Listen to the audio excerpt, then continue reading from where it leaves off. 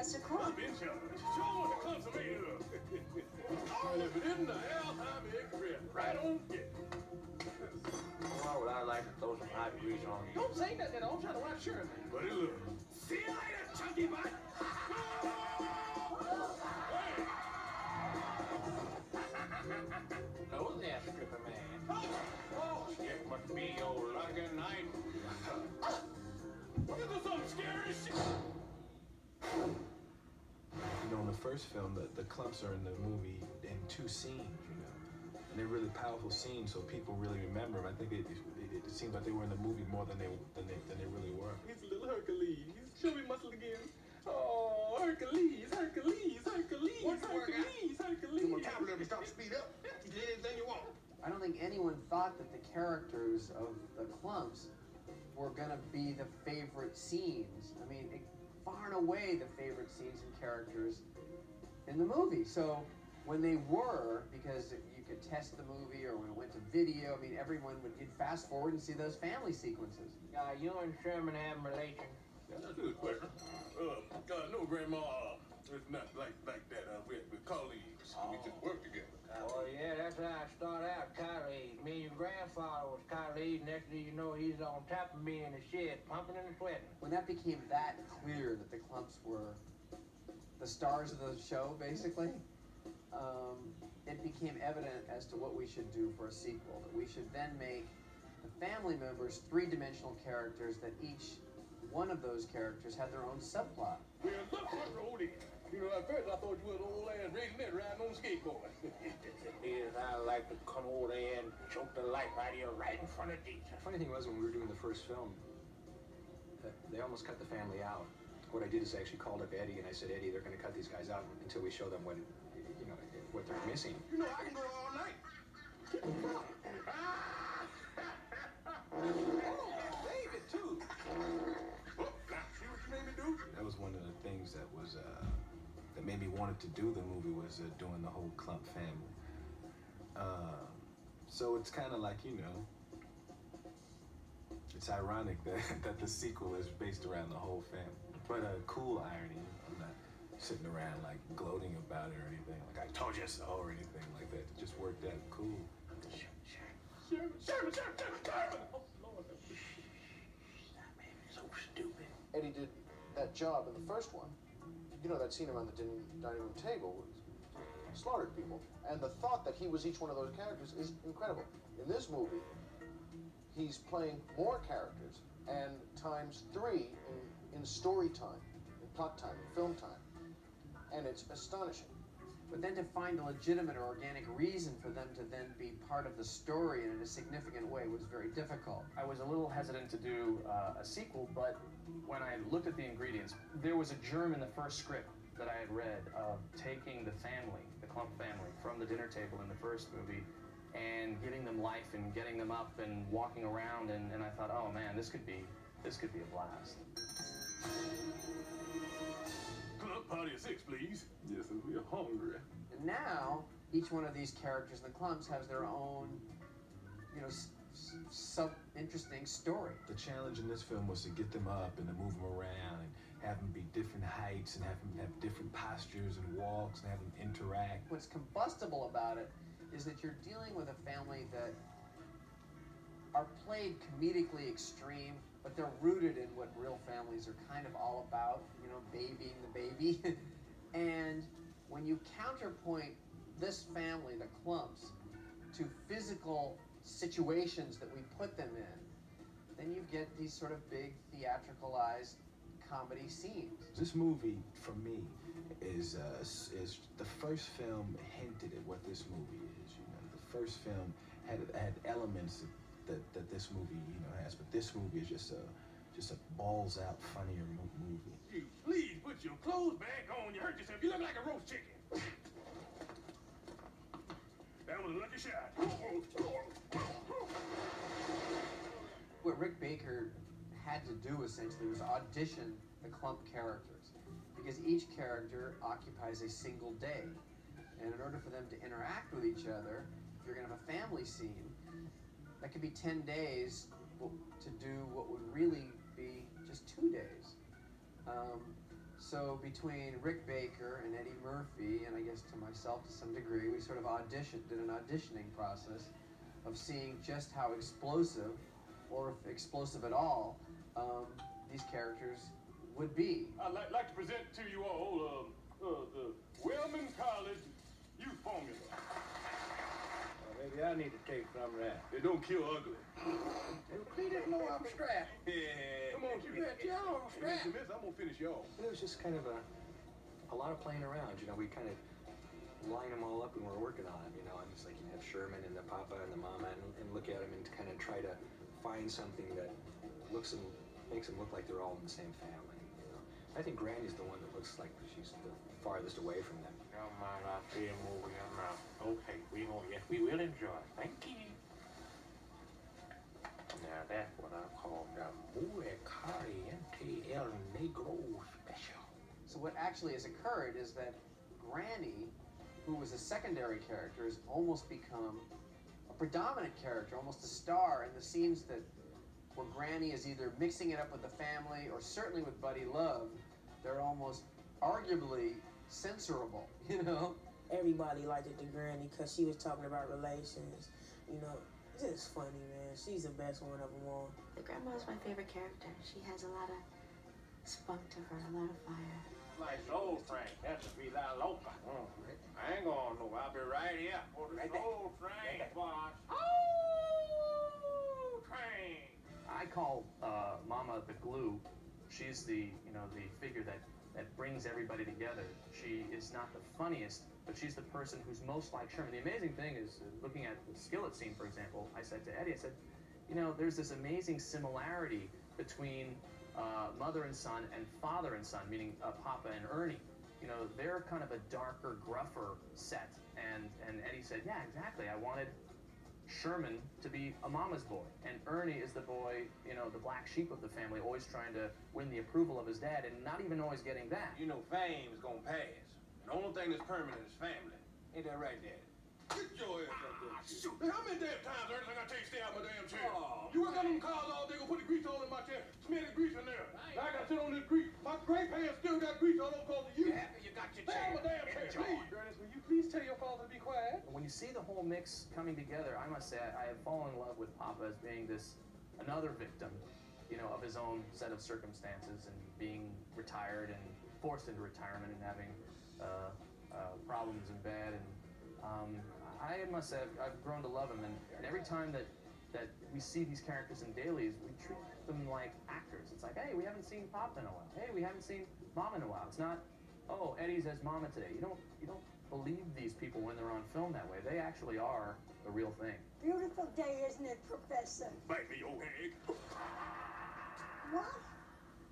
I said, he likes me. Look at him wag. I think the reason Sherman's so lovable is that he happens to be fat, but what really is deeper than that is it's a man that is funny and charming and sweet, and I kind of think that women will root for that, and apparently men do too. I think people identify with Sherman Clump because he is so vulnerable. He's every man. Everybody has an insecure side of their personality. Whether you're 400 pounds or you're just 40 pounds overweight, whether you know deep down you can do something, but you're too afraid to actually try. I mean, there's something that everyone can identify with him. And so when he has the apple of his eye right there in front of him, you so badly want him to achieve his goal, to get together, to find someone who loves him. Back that thing up. Yeah. Come on. Come on. Yeah. Come on. Make it funky. You fall in love with this guy. You feel for him. He has a brilliant mind. He's very kind. He's a sweetheart, and I think that's what every girl really, really wants. Just when you thought it was safe to go back to the theaters. Denise, maybe we should get going. I don't feel too good all of a sudden. Let's go. Buddy Love is, I like him in this movie. He's more aggressive. You know, in the other movie, he was just trying to take Sherman's girl and mess his life up. But now he's like out and all over the place, and just a lot more to play with, you know. Buddy is finally out, free and about, his own person. He's no longer an alter ego. He is his own ego. and he tries to steal a youth formula that Sherman has invented, and it's these two people as separate entities clashing against one another that create the tension in this story. Sherman Clump. Well, you still been hitting them Happy Meals, huh? You haven't changed an inch. You remember me? It's Buddy Love. We used to both chase that girl Carla at the same time. Once again, Buddy Love. Sherman being happy once again in his life, he wants to come out and kind of ruin everything for Sherman without giving too much of the film away. Well, who's your new friend? She sure is fine. Yes, you're fine. What's your name? When we started casting the girl, we screen tested, you know, almost every actress. I mean, so many, and including many rock stars. And then the idea of Janet came about, actually from Eddie, and we thought, oh my God, what Janet embodies is sort of exactly what we need in this character. And when she came on, she volunteered to audition, which was the first thing that we discovered was amazing about her. Then when she did it, she blew people away, and we knew instantly that she was Denise Gaines. I started recording the next album when they actually called me for this to meet with Peter and Michael and Brian. And I just completely removed myself because they asked me, so what are you doing right now? I said, well, I'm working on the next project.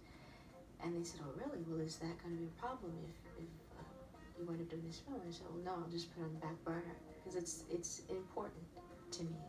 And I think it's only fair, not just to myself, but to everyone else around me, for me to try to at least do my best and give my all and all of my attention and focus on this. I'd never been in a movie where my co-star was, you know, I've worked with other actors and stuff, but Janet's like this superstar. It was like, wow, I'm a superstar on the set.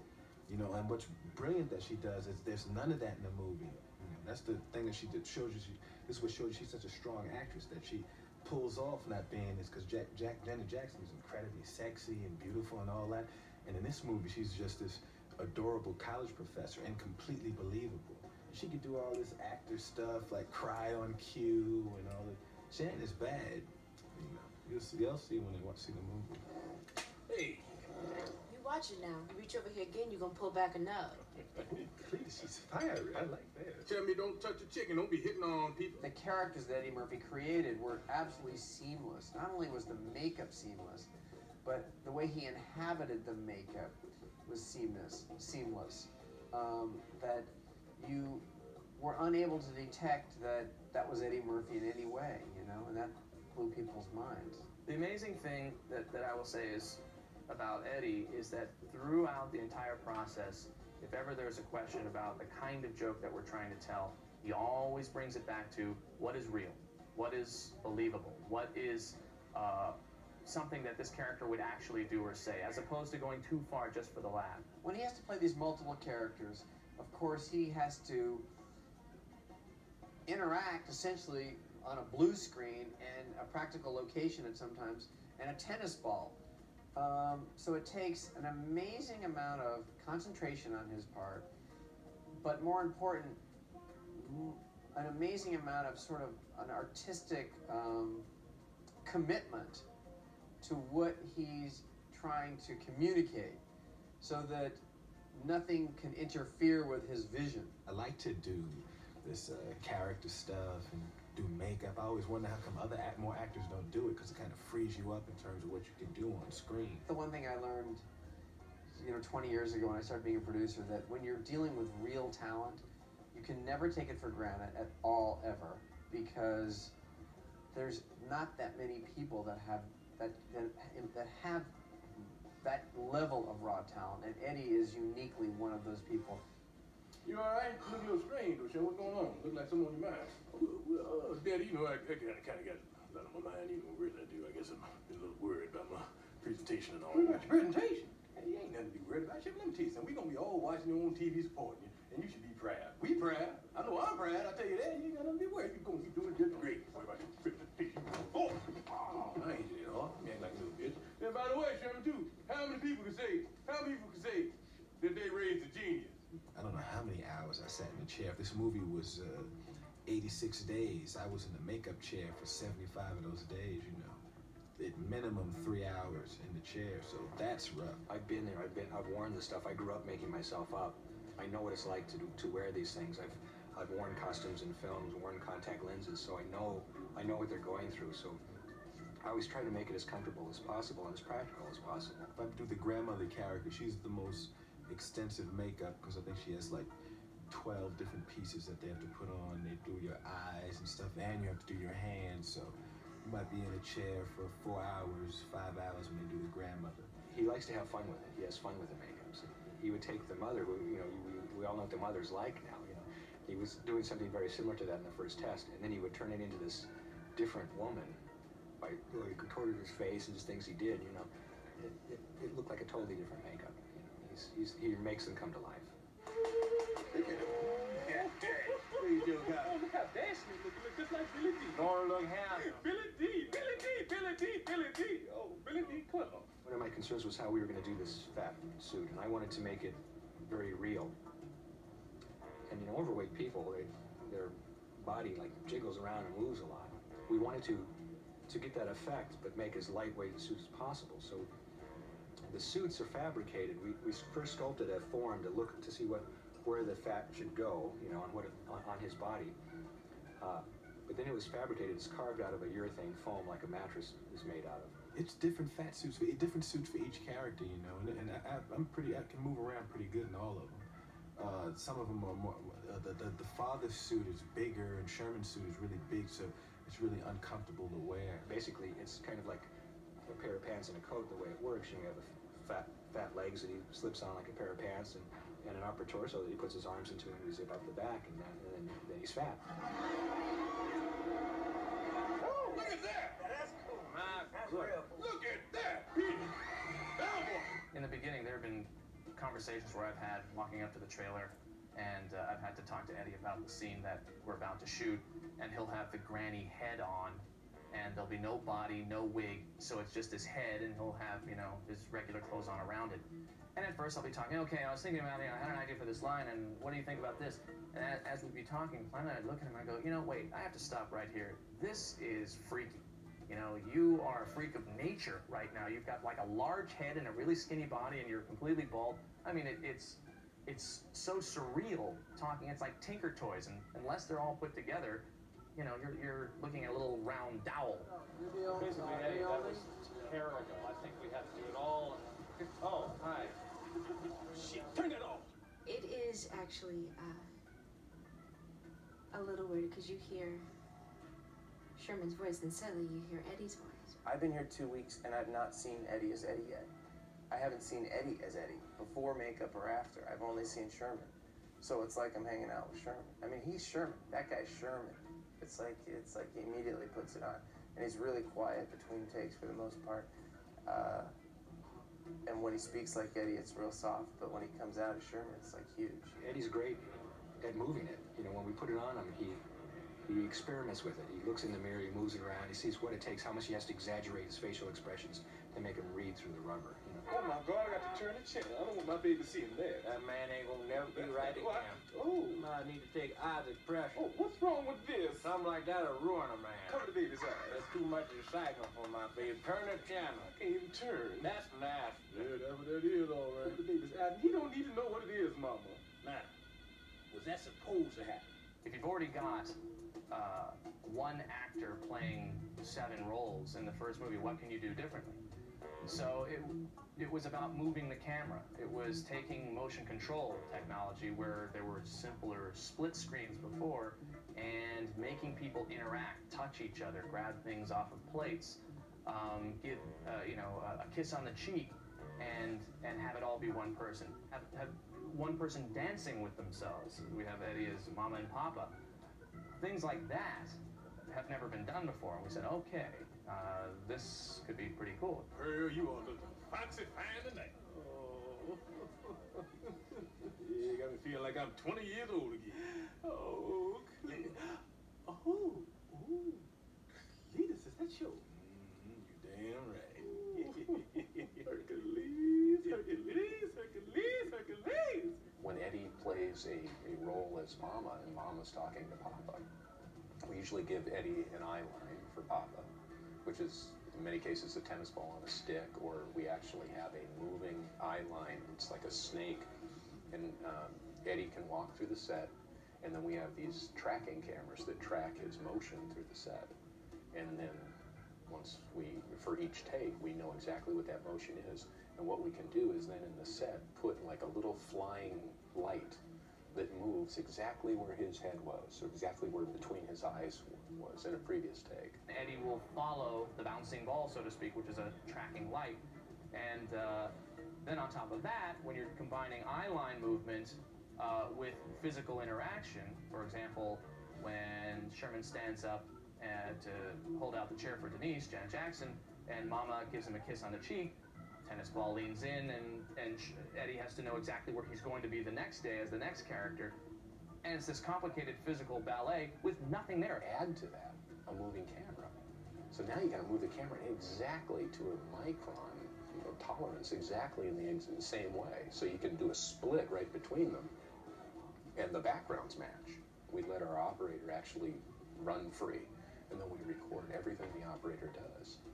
So once he's done, he can stand back, and we play it back, and we can actually play the camera back exactly like it moved in any take. It's all smoke and mirrors, and that's the amazing thing. And beyond that, to make it all seem natural, once you're doing the physical jumping jacks and then making it seem believable, that's the thing that blew me away. I mean, all these people are real.